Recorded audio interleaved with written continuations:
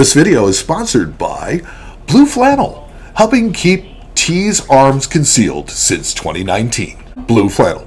Hello, Silver fans. This is T, and you're in the place to be for silver education, acquisition, and entertainment. Hey, heading to Harlan J. Berk in downtown Chicago. If you like coin shop videos, be sure to subscribe and hit that like button if you appreciate the effort.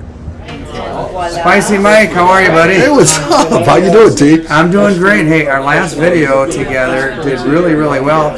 You know, whatever you had to say really resonated with people. People like the travesty. I think that was what it was.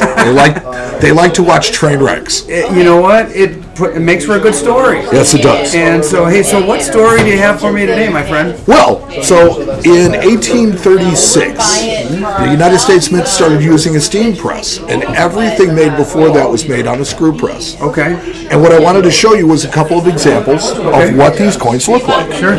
So, if you look on this tray, Sure. I think, yeah. So, there you go. Okay. That is an 1834 drape bust $half. Okay. Okay? The reason why I have it on there the way it is to show you, if you look underneath it, the 1836, which is the first that was made on the steam press, is small enough that it was completely obscured. Oh. So they're smaller in diameter. And it's one of the easiest ways to tell screw press coins from steam press coins. Okay, so the steam, let me make a hypothesis here. The steam press had more power to flatten the coin more. Absolutely. Am I a genius or what? You are something. I'll tell you. So as technology changes, the coinage changes, purely based on what's available at the time. Yes. Same weight, same basic coin. Okay. Just made two entirely different ways. What do coins like that retail for? They're really not that expensive. Okay, beautiful coins, you know. Yeah, you can pick up drape bust $half in the $100 to $250 range. This You one could on the probably right, even somebody scratched it up a little bit there. a little bit. Yeah. And look, they've lived a hard life, some of them. Yeah, no kidding. But they're really fun to look at, and the designs are nice. Back when 50 cents probably bought you quite a 50 cents goods. was a week's wages. Yeah. Thanks for showing those off. What else you got, man? I also brought for you something. This is things that you don't often see. Yeah. This. Okay. This is a Denver Mint souvenir set. Okay. So ahead. I assume the Denver Mint had tours back in the day? The Denver Mint had tours. What's most important about this is if you look at the year. So this is a 1983 Denver tour set. Yeah. So they didn't make mint sets in 1982 or 1983. Okay. However, there were sealed sets that came from the gift shops in both the mints in Philadelphia and San Francisco. All right, so if you're a collector. If you're a mint set collector, you can use these to fill out your collection. Okay. How many were made in comparison to the years they made mint sets? Any idea? Don't know. Okay. I do know that they're scarce. These sell typically between $25 and $100 Okay. for the individual set. So that's just Denver. Mm-hmm. You have to buy a Philadelphia set too. Oh, yeah. And in 83, the Philadelphia set is by far the better set. Okay. And 82 is the same way. There's a Philadelphia set and a Denver set. Huh. So those are just things you don't see every day. There's still people out there that collect mint sets. Yes. Are there not? I'm one of them. Okay. I do. I have a set going all the way back to when they started putting them in the pile film. Okay. So that's 1959. Okay. And I consider that to be a complete set of clad coins. Okay. So 58 and prior? They were put into a cardboard. Okay. Where they gave you two of each coin. There was supposed to be one facing facing the other way, but it didn't always get that way. Yeah. And the coins from those sets are really neat, but they're absolutely impossible to authenticate. Oh. Because you just push them into the Oh, cardboard. well, that makes sense. They're Yeah. not sealed. Okay. Right. Got it. Looks like you have a couple other items over there. I do. So this is, we talked a little bit, or Russ talked a little bit about the first coins that come off of the dies. And the first coins that come off of a die usually have a really nice cameo contrast to them. This is to show you that prior to 1974, the Mint didn't care about cameo on proof sets. So we have this beautiful 1956, and look at the $50 on that. Yeah. So that is real style. absolutely premium, would be deep cameo in anybody's book. PCGS would love that coin, except there's no contrast on the reverse. Huh. This was made from a brand new obverse die and an in-progress reverse die. Well, at least they got the right die on the right side, and the obverse is beautiful. If you send this coin off to be graded, it'd probably come back with a plus or a star, because it is truly exceptional. Yeah. But it's not a cameo coin, and this is why the cameo coins are so rare, and why they're so much fun to collect. Yeah. That's a whole niche in itself, isn't it? It's one of my favorite niches. So I like cameo coinage from 1964, actually from 1967 back, because the special mint sets have cameo coins in them as well. There's a lot of novices and people have kind of gotten drawn into coin collecting through silver stacking, and define the word cameo.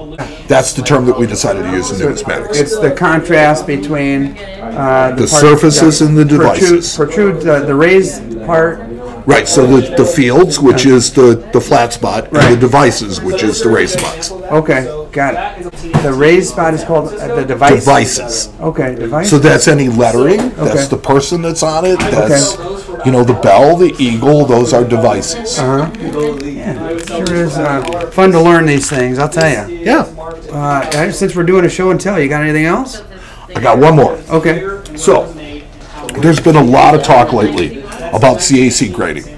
And a lot of people not being really happy with the grades that they're seeing from CAC grading. Yeah, they're really tough, right? And the reason why I wanted to talk to them is because I wanted to show you a couple of the coins that CAC has graded and why I think they're exceptional. Okay. So the first one is a beautiful 1819 large cent. Yeah, look at that color. This coin has a trace of the original red to it. It is absolutely uncirculated. It is mint state. Okay. So this coin is just as it was in 1819, except for a little brown, right? Yes. So CAC was a little tougher on this. I would imagine, and I don't know for a fact, but I would imagine that this was graded red-brown. Okay. By the last grading company. Yes. And CAC decided to grade it brown. The color is not something they guarantee anyway. So eventually they assume that the coin is going to turn completely brown. Is red more desirable than brown? Red is definitely more desirable because it's original. But it's hard to find. And this, the CAC slabs, the CAC slabs are just to test it out. I really like them. They're nearly indestructible. They're really hard to break, which is a good thing. Yeah, absolutely. Somebody said when they first saw them that they looked fragile. They feel pretty hefty and sturdy in the hand. So that was a really exceptional coin. But the CAC sticker, though, we were talking about this at Coin Club, it's basically just a part of the label. It's not an additional sticker that's added to it. Correct. Okay. Interesting. Nice. And last but not least, this is a coin that is just wow. Ooh, a 66? That's a $2.50 gold in 66. Yeah. And that coin is a monster. Must have sat in somebody's sock drawer for about 100 years or something. Had to have, because that coin has never, ever been banged around. Oh, that's a beauty. Look at that.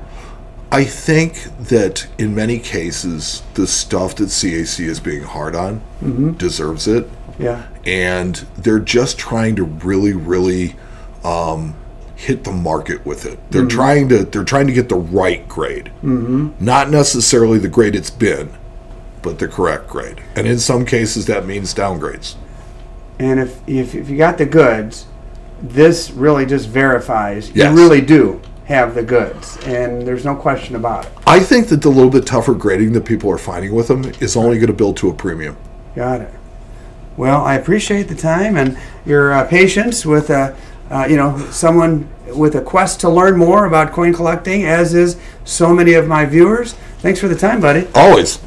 Pleasure. In case you didn't know, Mike has a podcast. It's called the Coin Show Podcast. Be sure to check it out. The link is down in my video description. And a special thank you goes to these channel members who support my efforts to bring you videos just like this one. I really appreciate you guys. Thank you so much for your support. And thank you for watching. Now let me show you what I purchased. And you might have noticed these same coins in another video. I made a couple videos while I was at Harlan J. Berk. The last time I went there, I did kind of a twofer and shot multiple videos. I picked these bad boys up. Look at that color. And some of these went in my auction last Saturday, and the rest will go in my auction this Saturday. In case you didn't know, I do auctions on the weekend, and they're a lot of fun. Even if you just come and hang out and talk coins and bullion, it's a lot of fun. I also picked up this bad boy, and I don't know, I think I might hold on to this one. It was featured in this particular video right here. Mike and I had a real good time with that one, and I'm probably going to hold on to that one unless somebody makes me a crazy offer, but I kind of like it for sentimental reasons. It was part of a really good show that Mike and I did together. Speaking of good shows, take a look at the videos that are on your screen. A couple other options there for you. If you haven't gotten enough coin talk yet, be sure to click on one of those two videos and check them out to see more. Once again, everybody, I really appreciate you being here. Thanks for watching, and we'll see you on the next video.